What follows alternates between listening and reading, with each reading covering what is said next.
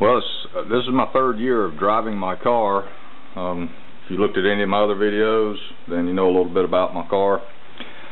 And the batteries, after 3 years, batteries are starting to kind of deteriorate a little bit. So I started doing some research, and lead acid batteries have a tendency to sulfate over the years. So is there really a way to recharge your batteries back to a healthy state if they've gotten to the point that they don't really hold a charge that well or won't even take a charge? What I've got here is 2 lawnmower batteries, and if you look at this one here, you'll see the voltage on it is around 11 volts, and this battery will not hold a charge. It doesn't it won't crank the lawnmowers anymore. And then on this battery here, it's showing almost 3.5 volts, and this battery will not even take a charge. When I put it on the battery charger to it, it just gives me a fault and will not charge at all. So I have borrowed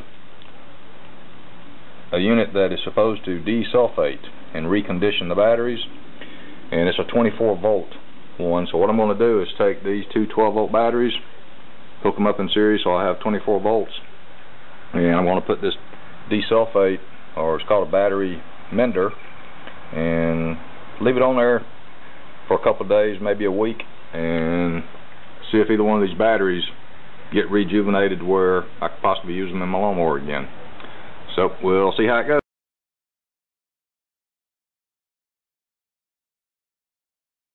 Alright, I got the batteries hooked up in series.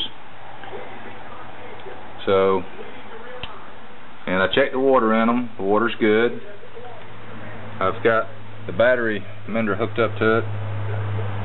Right now, with the red light flashing, it says the blinking red light, the battery not fully charged, and the charger is in the float maintenance mode. And then the yellow light under the flashing red light means weak, sulfated, deep discharge. I tried to change it from a gel to a flooded, but pushing this button, which is supposed to change it, it's not changing. And as you can see, it's on the 1 amp. So I'm going to leave it on here for a little while, and we'll see what happens.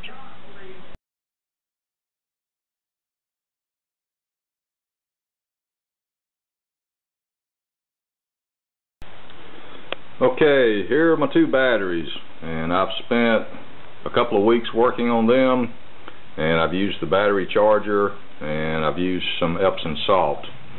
So we'll start with this one right here. As you can see, it was the one that was a little over 4 volts but less than 5, and it's showing 12.72 right now.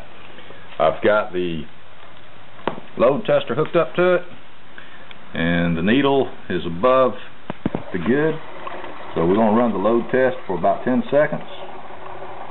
So here goes.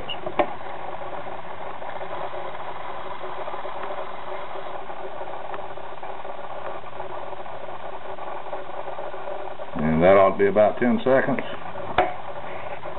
And it shows it's back good. So good things have happened with that battery. And then we come over here to this one.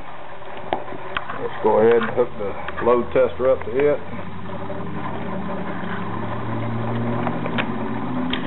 And we look back at the load tester. It shows this one is on the high side of good.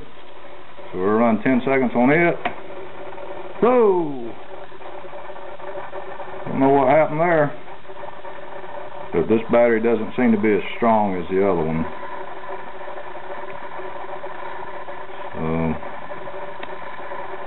That's probably a good 10 seconds there. But it says it's back to good. So what used to not be very good batteries seems like they're working pretty good right now. So I'll go put them back in the lawnmowers, and hopefully I'll get some good use out of these batteries.